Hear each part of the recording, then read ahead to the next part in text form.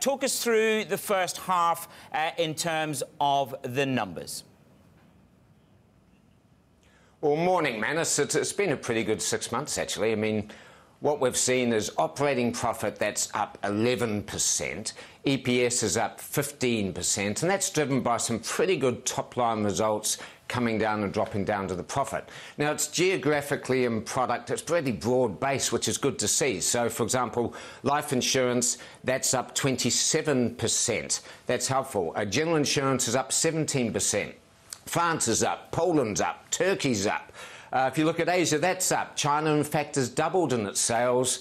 You put all that together, we've got plenty of cash flow, plenty of capital, and we've also put the dividend up 13%. So hopefully investors will like it.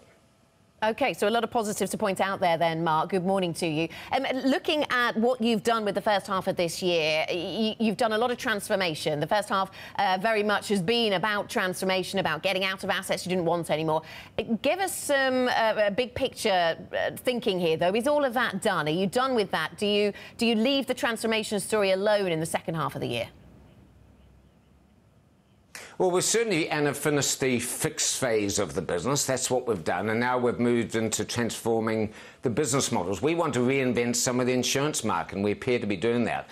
Our IP and our digital garage is sort of leading edge. We've sold off a lot of our lower quality franchises, and I'm very happy with what we have left. What are we going to do? Well, we've got a fair chunk of capital and cash sitting there. We will do some bolt-on acquisitions. We'll pay down some debt. As shareholders have seen this year, we'll also look at giving more back to shareholders. And we've done all of that in the last 12 months. You know, we're developing a bit of a rhythm here. And I just want it to be consistent. I want it 6 months after 6 months, just keep on delivering, and then we'll do just fine. Mark, if we focus in on the two things that you want to do, one is dividends and one is debt. I mean, you've said, and the last time we were together, you said, look, my priority is I'm going to switch out, I'm going to pay down some more expensive debt. But if I say to you as the CEO, is it a balance between the debt and the dividend? Where is the priority? Yeah, it's a good question, of course, and the answer is it all depends. It's simply a matter of economics. We believe we have enough excess capital. Remember, we're at 193%, and our target's somewhere in the range of 150 to 180% of our solvency targets.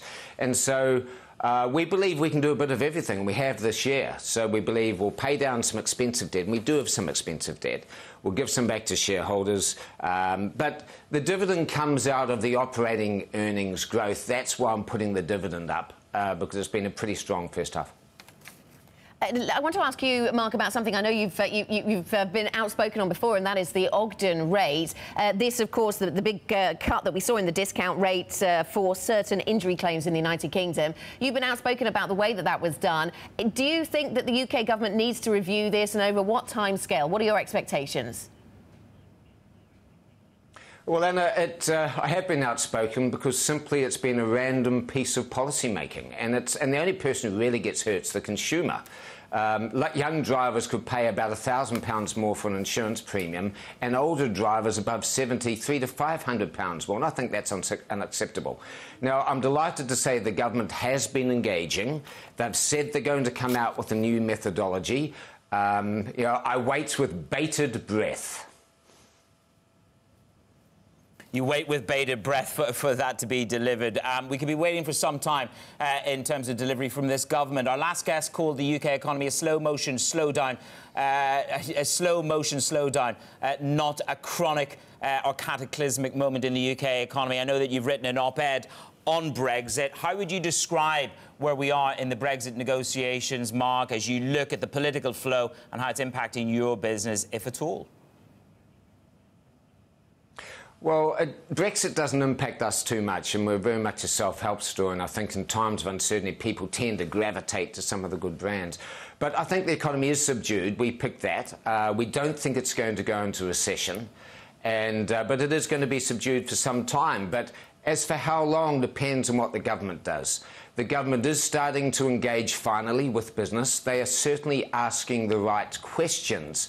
Whether they have the right answers depends on what policy they come up with. And frankly, to date, we just haven't seen any policy. And we're all looking. I believe we do need a transition, and we need a transition for 2 years. Yes, I was going to ask you about the transition. Would 2 years be long enough? Because I guess you might say Brexit doesn't impact the business too much, but of course, from a market sentiment perspective, we'll be very interested in some kind of in avoiding too much volatility, perhaps. So, what kind of transition? So, 2 years, you say, and what does it need to look like? Yeah, well, therein lies a big question. I know there's a lot of work going on. I think 2 years, anything shorter really is just not meaningful enough. Anything longer and people won't make the choices they need to make. I do think the transition is going to be different in different sectors, and I think the government should be looking sector by sector and saying what that means. But first of all, they need to put a stake in the ground and say this is their policy. Then we can get down to something concrete. Yeah, we've had a long time since the referendum. So far, nothing has happened. We need to progress. The voice of business needs to be front and centre. In the election, it was sadly missing. And it's business that can help the economy and the economy that can help consumers in the UK. I think it's that simple.